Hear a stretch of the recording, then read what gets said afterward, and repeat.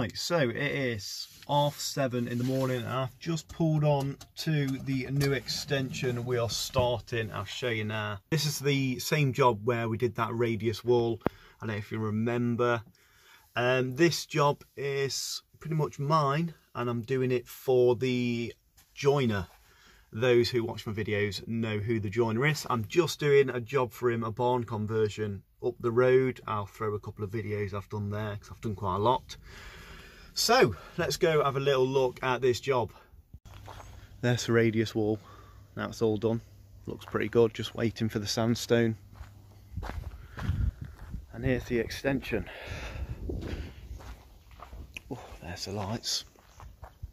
So we are pretty much ready to rock and roll today.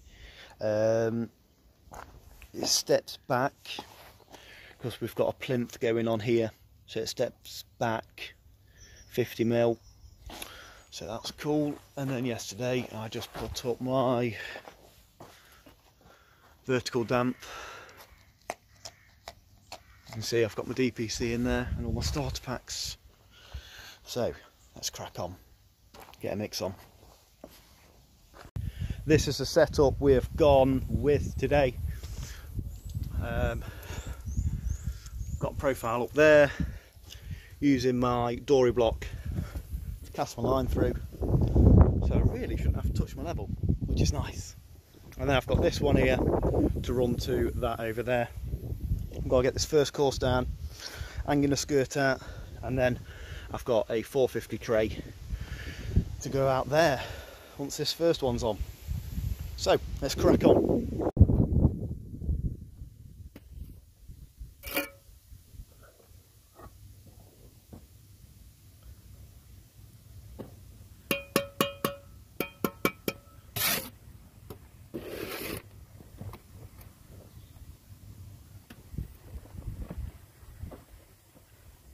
That's why I like working on my own, because I can play with the line.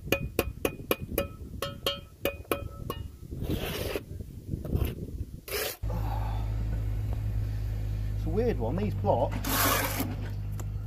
are 5mm small. So normally a block's 215 and these are about 2.1. Which is a bit weird. I'm trying just to creep my beds up a little bit, but I'm not going to force it because obviously it's not backed in or anything. I can't get it backed in until the plinth bricks turn up, which I don't know when that's actually going to be. So at the moment, just need to go a bit steady with beds.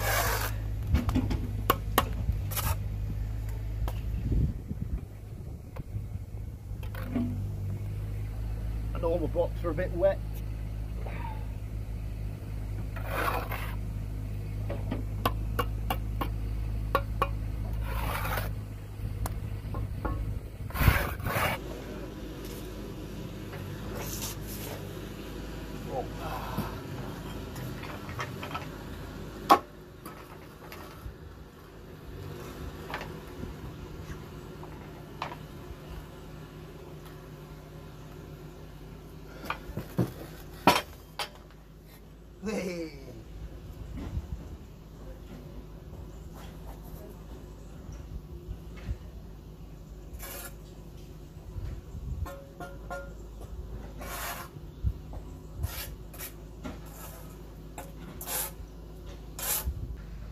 So I just want to show you my vertical damp again and why it's actually quite important.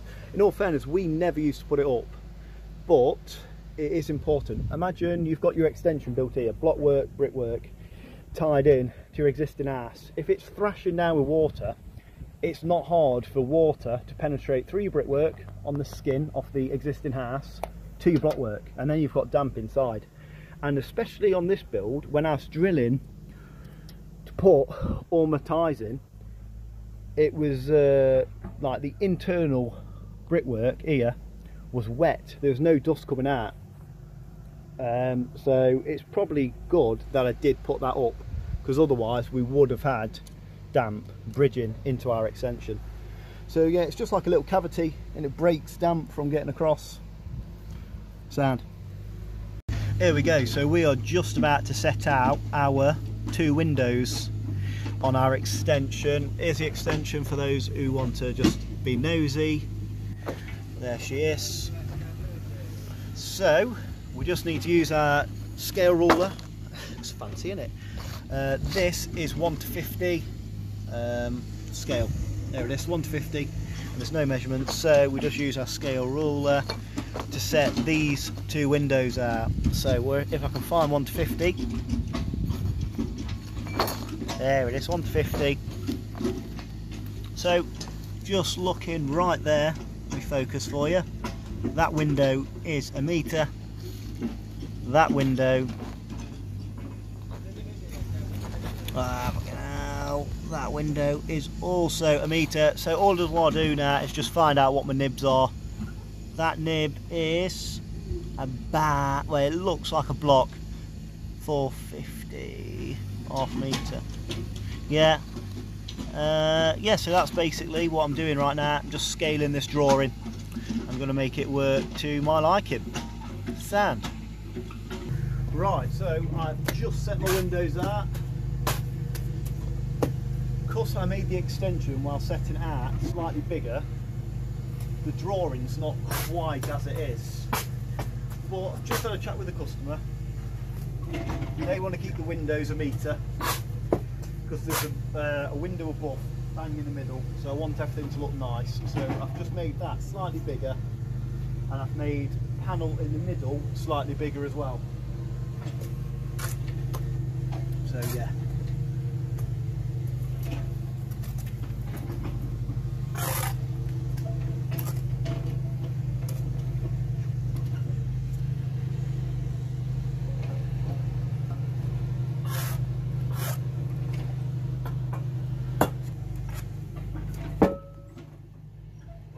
When laying up higher, I like to throw my trowel under my block just to take some weight.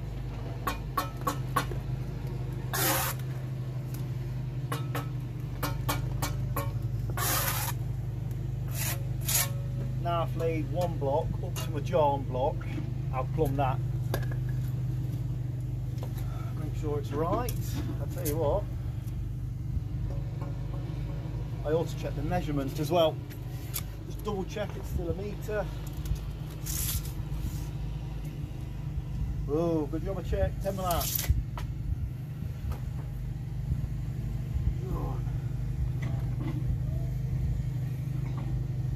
I'm a bugger for not double checking measurements. 1 metre smack on, that's what we like. Make sure she's still plump. Cool. Make sure that's still nice as well, it's not bad. Cool.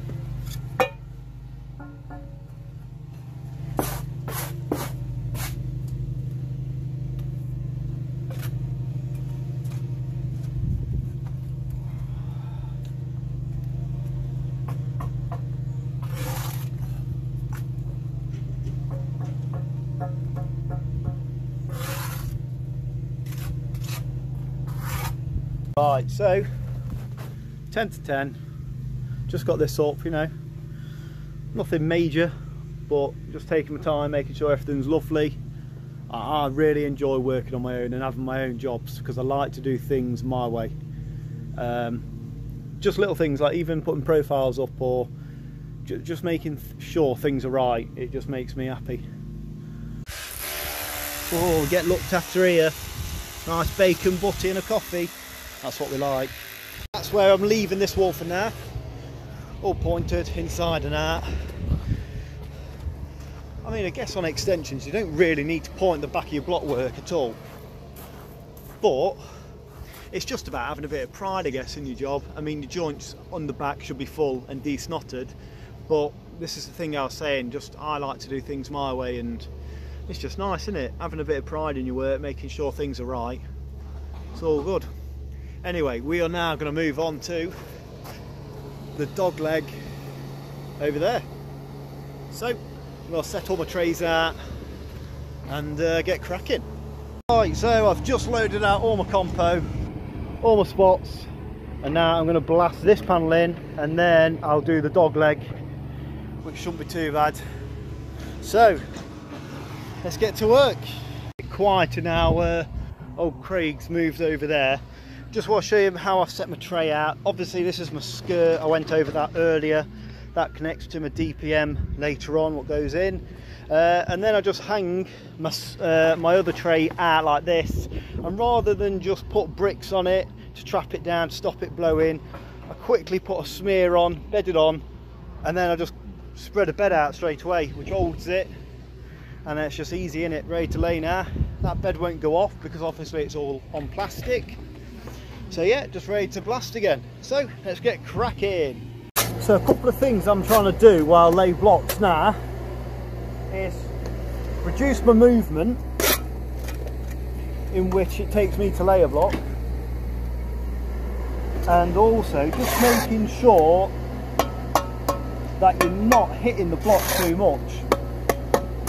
So when I say I'm trying to reduce my movement, previously I was getting a block, getting it into my hands and then perping it as I do, and then lifting it into place and then putting it down. But with my back really playing up recently, and all I've been doing is block work for the last couple of weeks, and obviously watching and reviewing my own videos, I notice how much I have to mess about with a block before I even lay it. So I'm trying to reduce how much I touch a block. I just want to touch a block to lay it. That's all I want to do.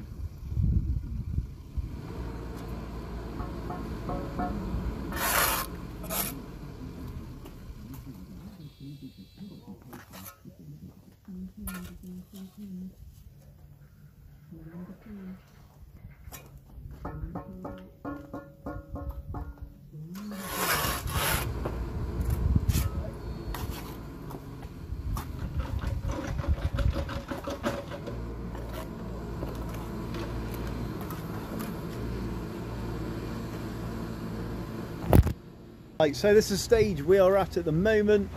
I've got this up to 5 and I've just set the window out, leaving it like that because I don't know if you can see, but you can see, where's my finger? There it is. You can see water coming out of the blocks. They're really saturated. So I'm leaving that like that for now. Now I'm going to come across here. I'm just going to pin in and just line this through. And then all I've got to do is that. And then hopefully by the time I've pointed the front and back of this, done that,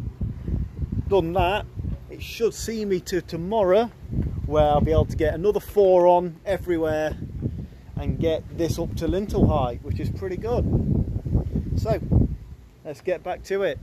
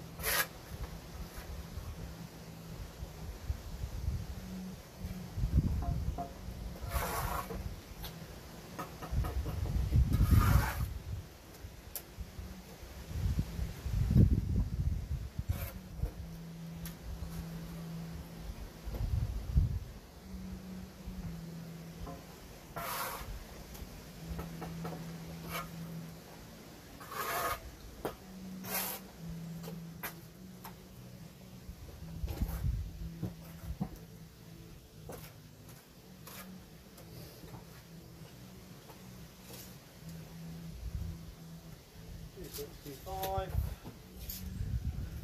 24.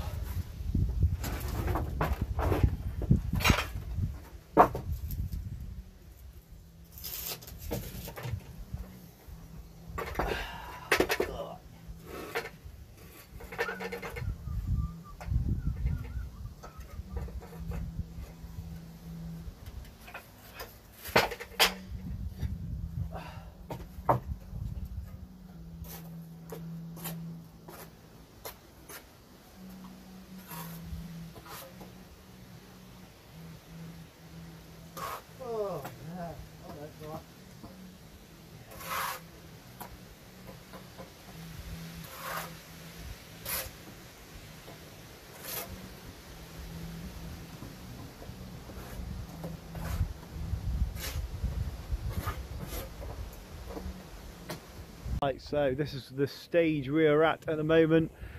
Obviously set the window out earlier, just done where the front door's going and the porch, so that's all sorted. Just a little tip for anyone, I don't want to tell anyone how to suck eggs. Obviously keep your charms nice and plumb and check them just before you take your line off, but also make sure you plumb your reveals as well, because even though it's been running with a line, it's always good just to make sure that they're not kicking out or anything like that. Sometimes, especially when you do your 100 mils on the end, sometimes they're leaning in, sometimes they're leaning out.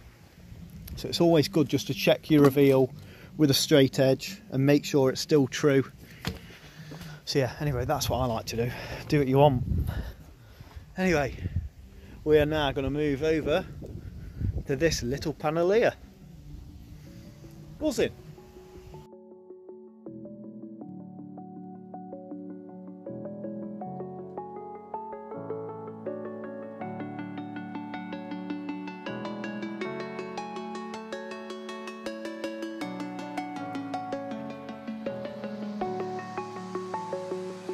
I'm alone, I'm a broken home. I gave you all the bricks that I own and know.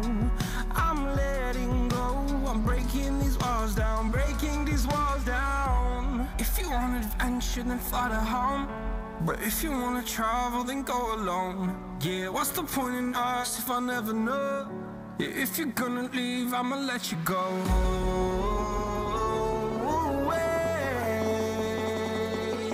I'm tired of the pain.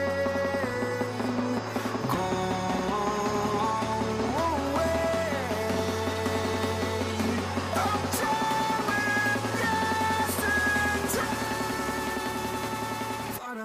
Oh, you do get looked after on these private jobs. That's one bonus about working on domestic stuff. Right, that is done. We are at this stage. F-ware is up 5 internally anyway.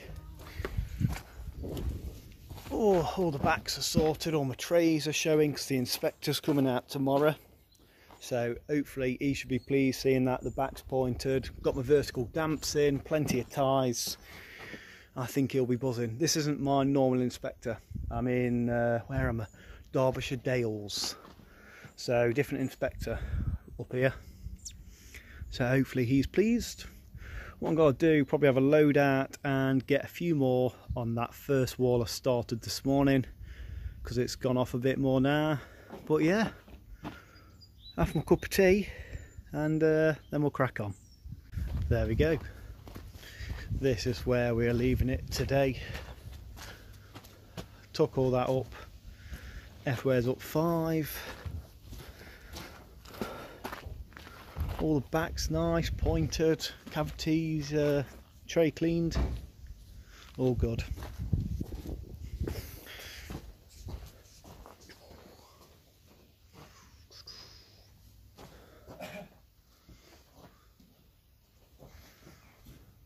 Sound. Hey, I'm in a convoy on the way to the pub. Hope you guys had a good day. I will catch you in the next one. I'm going to go enjoy a beer.